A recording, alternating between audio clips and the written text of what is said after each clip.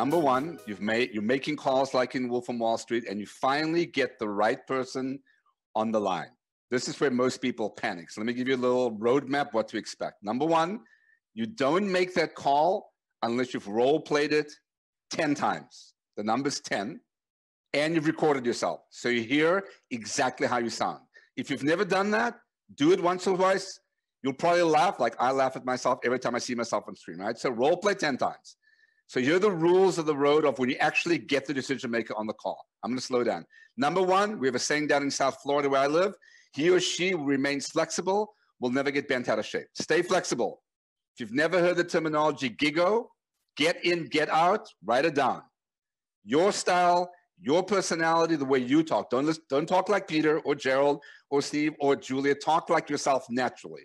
You gotta be memorable. And again, they say what something Steve said, if nothing else, ask them for referral or who else in the organization you should be talking to. You see anybody else in the organization that's the right person to talk to. Get another meeting, part of the roadmap. My friend earlier said today, 2 ears and 1 mouth, listen twice as much as you talk. And very important point, this is the start of the relationship. Let me tell even the best reps I work with in the world, you are not that good that you can close on the first call. If you did, you're lucky, and they probably won't run more than 1 week. Gerald's laughing at me. You are not that good. This is about the start of the relationship. So let me give you the actual verbiage I coach. Good morning, Steve. My preference always is, this is the US, people use first names. My preference is I use last names. Good morning, Ms. Campbell. Why? You want to be memorable. My name is Jody. I'm with the Fort Worth Report. And you go, do you know what that is? And they go, no. And you explain what the Fort Worth Report is. I am conducting a survey on behalf of the Fort Worth Report to see how COVID has affected your business and what you see in 2022. Something like that. Survey is the keyword. That's all they hear. Remember, you have 30 seconds to make an impact.